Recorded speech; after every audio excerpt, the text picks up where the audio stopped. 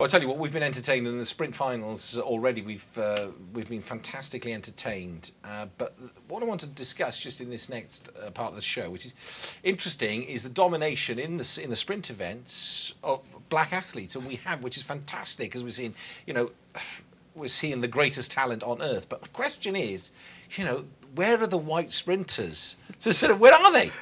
Can white men and women run fast? They cannot. Valery Bortsov. I know it's. I mean, we've discussed this beforehand. And Tony starts giggling and laughing. I said, but it's a fact of life. It's fact. Every finalist in the women's 100 metre was a black athlete, as in the 200. Apart from tonight, we've got what's his name, Christophe Lemaitre, who is the only man to have gone under the 10-second barrier in the 100 metre sprint back in 2010. Now, as a coach, I'm asking you, Tony, do you get young white athletes who turn up who are good young sprinters? Well, we have good young sprinters. We've got a young boy right now who's very, very good young sprinter at the moment, and he's white. So, but what happens then? Why is there not that sort of development then? Where do they go?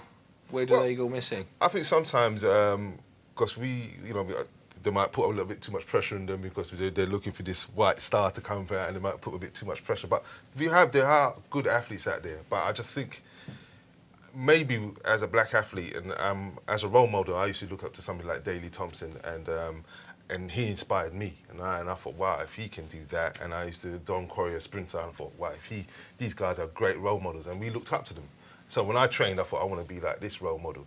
So we, as black sprinters, we had a lot of good role models to channel our minds to, where the white people haven't got many. Alan Wells was the only one, so it may be that, or maybe just with genetics. Yeah, well, maybe it is genetics, but I don't want to take away Alan Wells' gold medal, but of course it was the Moscow Olympics, it was the boycotted Olympics, so you didn't have America, you didn't have. Well, they did beat them all a couple of weeks later.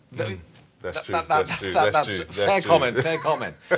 Well said from a man who was -7 in 1980, which has already upset me, but I'm getting over it. Tony and I are like old men here. But yeah, Alan Wells, 1980. That's the one. That's who I remember. So maybe it is just down to genetics, and but looking at the hurdles, Lawrence Clark now. Have you had anything to do with his development or seen him in his? No. Lawrence Clark, he's been coached by one of the Britain's best coaches, Mark Amano, who used to train Colin Jackson. Yes. So he's a great technician. But he's got two great athletes. Andrew Pozzi is another one of them, but he hurt his hamstring, and he was. If he didn't hurt his hamstring, I think we could have got two people into that final. Yeah. They're both very good, great hurdlers. But it was tremendous for him to get. He got fourth, which is just slightly outside. But again, the experience he's gained at such a young age, that is hugely promising. And you think, won't be far around the corner where the medals start coming. Yeah, but back to why you look at the sprinters, and as we say, they're all black in the 100 metres and 200 metres. But when you go up the distances, it's more mixed. Yeah, so, it is. Well, yeah, when you get to the 400 and then 400 hurdles. I mean, Britain. We had Di Green in the 400 metres.